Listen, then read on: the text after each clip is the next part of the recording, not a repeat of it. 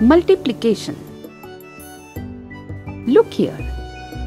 You can see many balls here. Tony has 3 balls. Sonu has 3 balls. Nandu has 3 balls and Salma has 3 balls. If each of them has 3 balls, how many balls altogether? We'll make the addition. So 3 plus 3 plus 3 plus 3 is equal to 12. So addition of 3 is taken 4 times. It means 4 times 3. That is 4 multiplied by 3, that is equal to 12.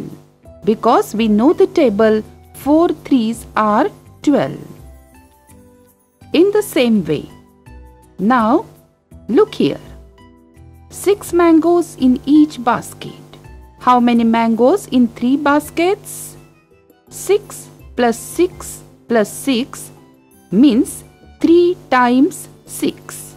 In other words, 6 into 3 is equal to 18.